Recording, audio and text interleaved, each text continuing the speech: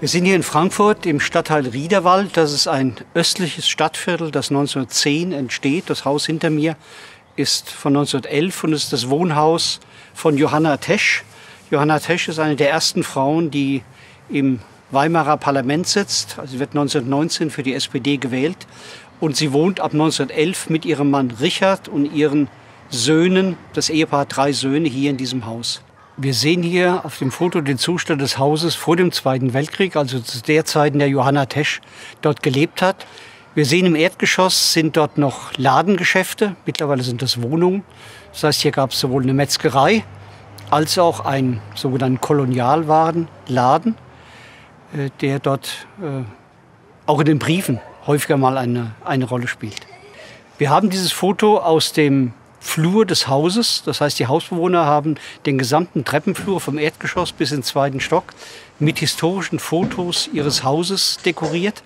Und man merkt daran, dass sie sich intensiv mit der Geschichte des Hauses, in dem sie selber wohnen, beschäftigen.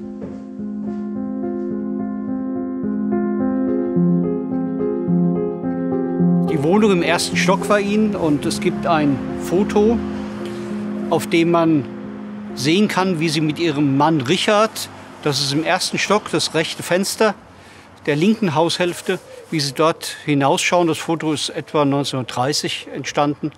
In den Briefen, die Johanna Tesch mit ihrem Mann Richard in der Zeit von 1919 bis 1925 gewechselt hat, spielt auch ganz viel der Haushalt eine Rolle.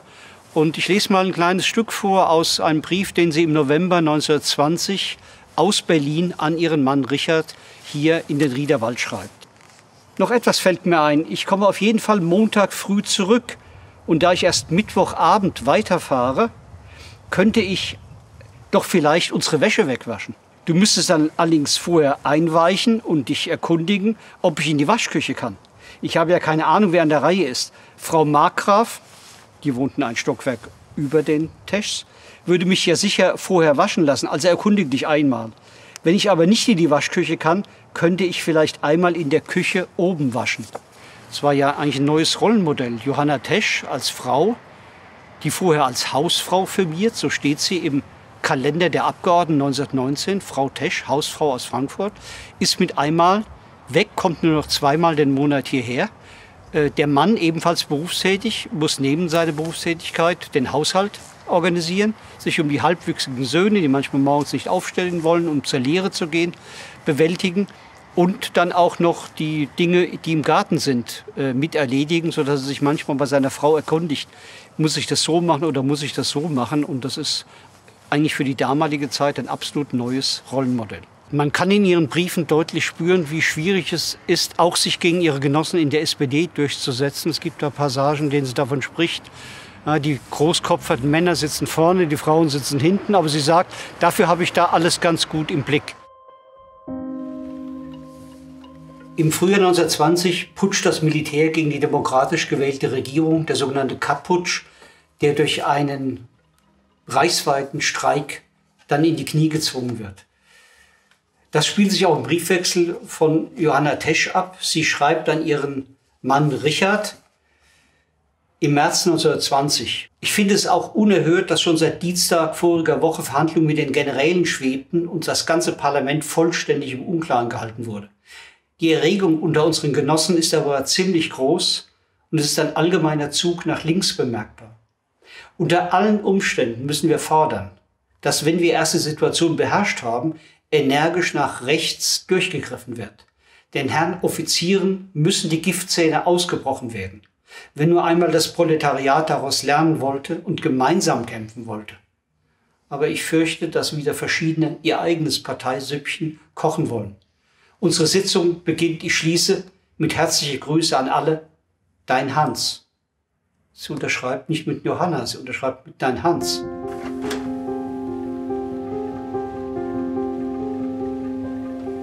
Die Geschichte von Johanna Tesch endet tragisch. Sie zieht sich nach 1933 aus dem politischen Leben zurück, lebt mit ihrem Mann Richard hier. Ihr Sohn ist im Ersten Weltkrieg gefallen, ihr zweiter Sohn fällt im Zweiten Weltkrieg und ihr dritter Sohn, Karl Tesch, flieht 1935 aus politischen Gründen in die Schweiz. Nach dem gescheiterten Attentat auf Hitler am 20. Juli 1944 wird in der Aktion Gitter oder auch Gewitter, das ist eine reichsweite Aktion, werden alle Gegner des Systems verhaftet, darunter auch Johanna Tesch. Sie ist 69 Jahre alt und sie kommt vom Gefängnis in Frankfurt ins KZ Ravensbrück. Und dort stirbt sie am 13. März 1945, kurz vor Ende des Zweiten Weltkriegs. Ihr Mann Richard schreibt hier von dieser Wohnung aus Briefe, in denen er immer noch Hoffnung hat, seine Frau würde leben. Er schreibt monatelang über ihren Tod hinaus an das KZ, ohne jemals eine Nachricht zu bekommen. Erst im Juli 1945 bekommt er eine Mitteilung, dass seine Frau schon am 13. März gestorben ist. Er bekommt dann auch Briefe von ihr, den Abschiedsbrief, den sie im KZ kurz vor ihrem Tod schreibt. Den trägt er immer in seiner Brieftasche mit sich. In den 50er Jahren bekommt Richard Tesch diese Brieftasche gestohlen. Und deswegen ist dieser Abschiedsbrief, von dem wir wissen, einer der Briefe, der sich leider nicht erhalten hat. Seit den 80er Jahren erinnert eine Gedenktafel am früheren Wohnhaus von Johanna Tesch an diese engagierte Sozialdemokratin.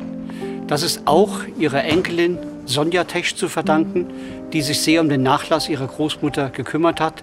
So hat sie beispielsweise über 300 handschriftliche Briefe, die ihr Großvater und ihre Großmutter miteinander gewechselt haben, transkribiert, und mittlerweile sind diese Briefe als Buch erschienen.